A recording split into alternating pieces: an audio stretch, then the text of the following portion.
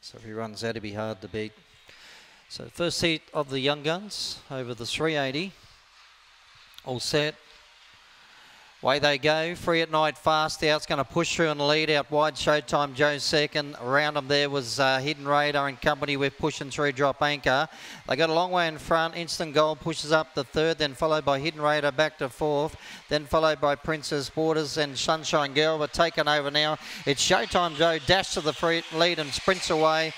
Maybe Instant Gold grabs second from Free at Night, then followed by Hidden Radar fourth, and further back then we had Drop Anchor, Princess Waters, well back Scotch Queen, and Sunshine Girl last home.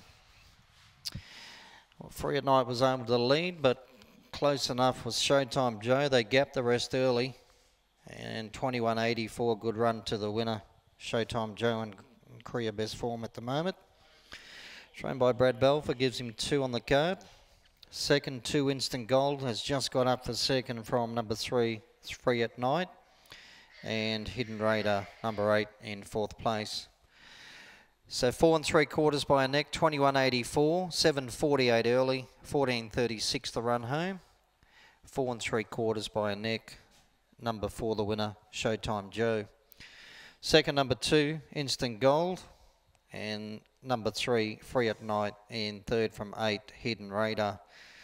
So 21.84, 4 3/4 by a neck, 4 3/4 by a neck. That's the first seat of the Young Guns, and Showtime Joe record and win number 10 here, taking out the first heat.